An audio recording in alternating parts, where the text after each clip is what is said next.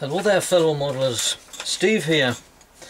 Now this video is a completion of me Supermarine Walrus for Frankie Day's pre-war group build, a review of how far I've got with me Hornet for Storm and Gnome's Canadian group build, a few shout outs and a review of the Crusader I'm going to do for Speedy's Jets, 1960s Jets and props. So we'll start off with a message for Freddie. Now I hear that you have to go into hospital for a couple of operations. You'll be okay in hospital, they'll look after you, so keep your spirits up. And another message for Chris: everybody's looking after you, shouting out for you, you will be okay, so keep strong. Right, now we'll go into the Hornet. Ooh. And this is how far I've got with it. I hope you can see this. There you go. I've got everything done there. There's just a few bits of modifications to put on. Now I'm deciding whether to put the pilot in, because I've said on previous videos I'm not very good at painting pilots, not this small anyway. I've started. He's got his flesh face on, but whether I finish it off I'll have to have a look. I've got to look on the internet to see what the colour scheme is for Canadian Hornet pilots. But otherwise it's going fine. It's a very nice clean jet. So we'll put that to one side. Now, there's a few other people are doing the Canadian group build, but a lot of them are doing armour. But I've got a message, he's in me subscribing, of the lad from Poland, Radzi76. I don't know what your proper name is, but I'll just put your call sign in. Now you're doing what's known as American service as a B-18 Bolo bomber, but it was known as Canadian service as a Rigby. Now I'd never heard of it, but it flew with the Canadian Air Force.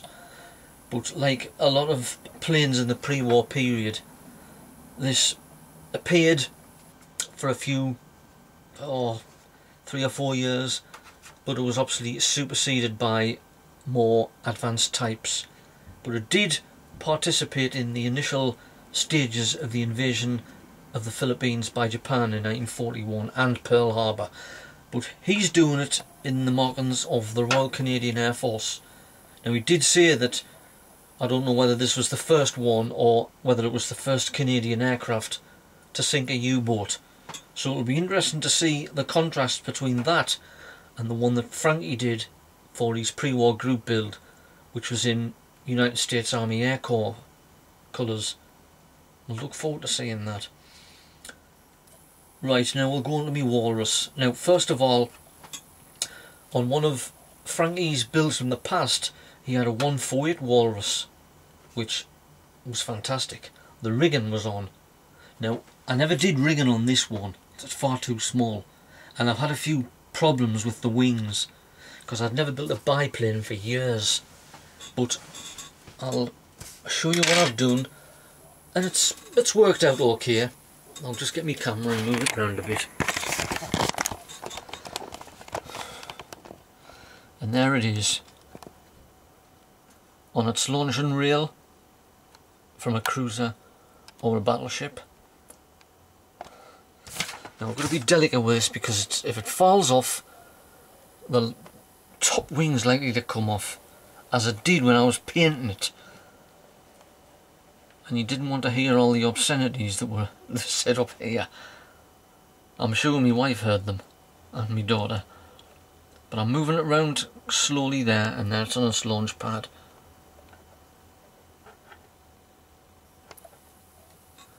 And there it is again.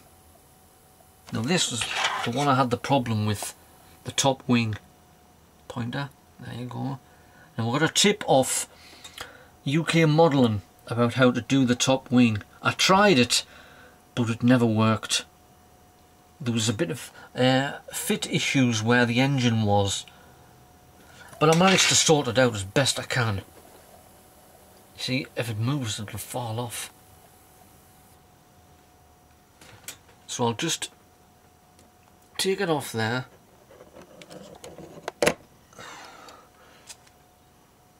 And I'll put it on there.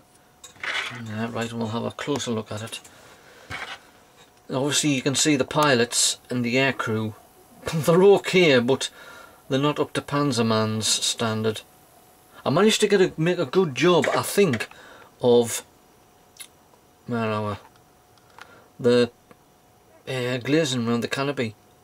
Because I seen that and I thought, oh god, because I'm still trying to master that art.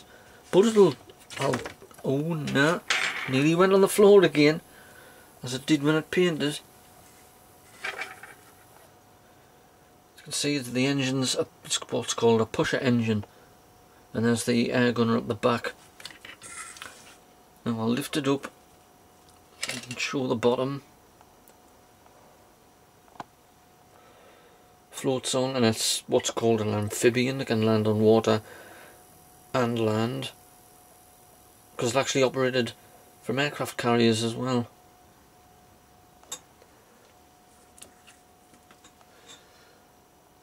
Now I had real problems with the struts there, but it's worked out okay. I'm quite pleased with it, and it's in its pre-war colour scheme. I'll have a look at this. This is scratch built. Now this is a fantastic piece of engineering, this. I do say so myself. Obviously you can see that is off a pontoon bridge, the sides. Now these, the tubes, they're basically just cotton buds cut into lengths, and I made the, what they call that, the sledge or whatever, the catapult sledge. That's just made out of one of the parts of the pontoon bridge with some cotton buds and some bit of the framework there, and that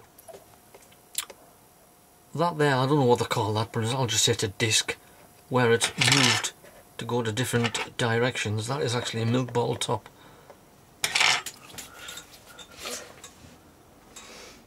So I'll put it back on. Hopefully it'll not fall off.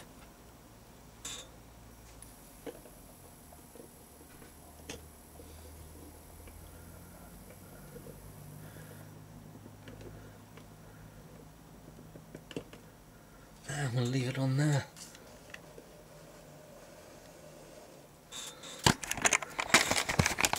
And there's another view of it.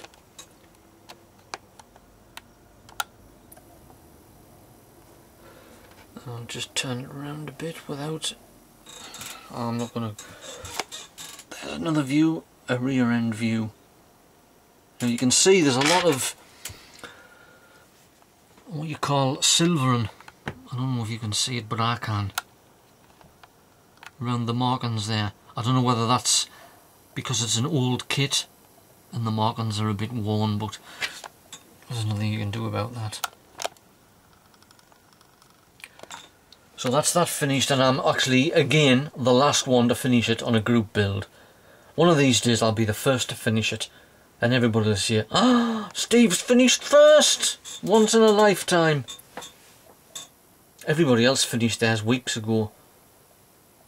But it got there, and that's the 1st of December, which it ended today. So it's done. Put that down there.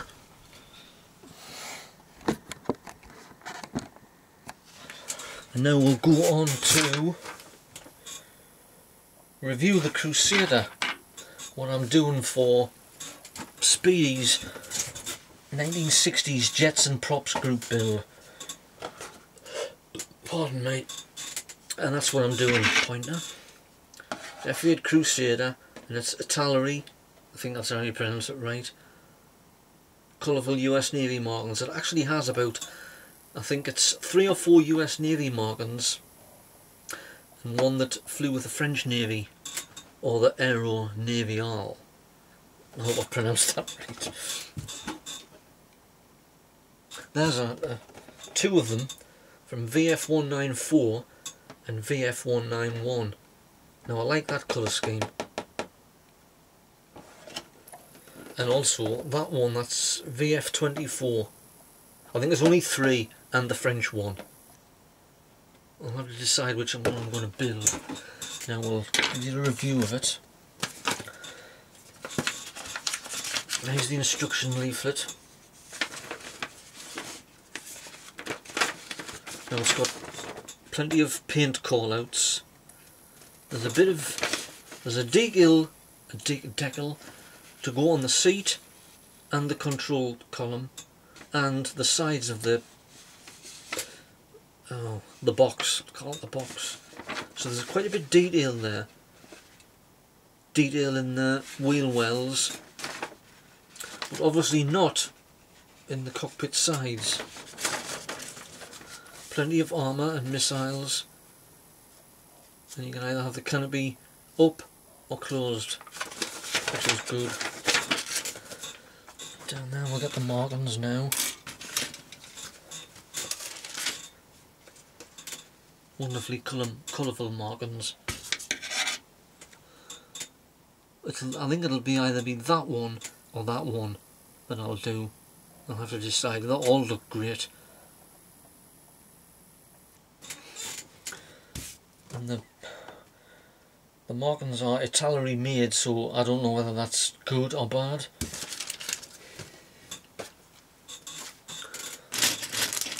And here's the sprues. Plenty of armour there, bombs, missiles, and there's the clear. It looks alright. It's protected in this plastic bag. I think they're the undercarriage doors and the missile rails.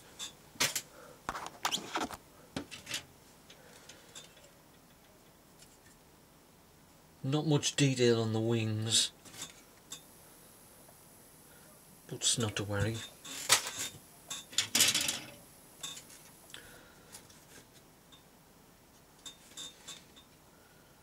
No, there isn't much detail.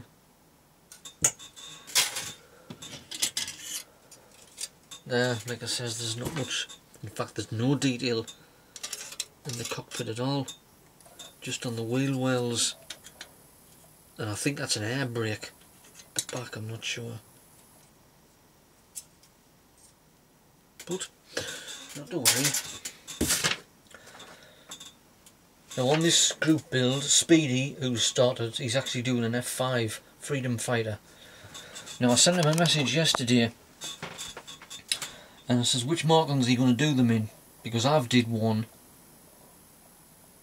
in one of the aggressor squadrons, and I've told him it's on one of my earlier videos, so if he wants to watch it, to check it out. But hopefully he'll do something different. And Frankie is doing an F4C Phantom, or the US Air Force in Vietnam era colours, which will be good. So I don't know what anybody else is doing. I'll have to have a look on YouTube again tonight. And there's a few people who are doing the Canadian group build. Chris and Alex, they nearly finished theirs. Alex has did a V1 and his dad Chris has did a Meteor, and they look good. And Nigel is doing a P40 because he actually put on a message that it was the first time he'd actually sprayed camouflage and it worked out well. Looked good. So that's it for that now. It's the 1st of December, so it's 1 month to go. 1 month to my group build, my carrier aircraft for the 20th century. Now my Phantom kit is packed away somewhere, so I'll get that out later on. But there's a few people have signed up for it. Frankie has, I don't know what he's doing though. Chris and Alex is doing a Corsair, and his dad, Chris, is doing a Sea Vixen 148 scale, which should be good. And I'll see if anybody else has done it. But apart from that, that's it for me tonight. And I'm pleased with me Walrus. It's come out really well. So that's it for me tonight. As I'm said on my videos before, I'm away in the shower now. and it's cold outside. So I've got my heater on in here. Right, so keep modelling, all you good people out there, and I'll see you on the next video. Ta-ra now.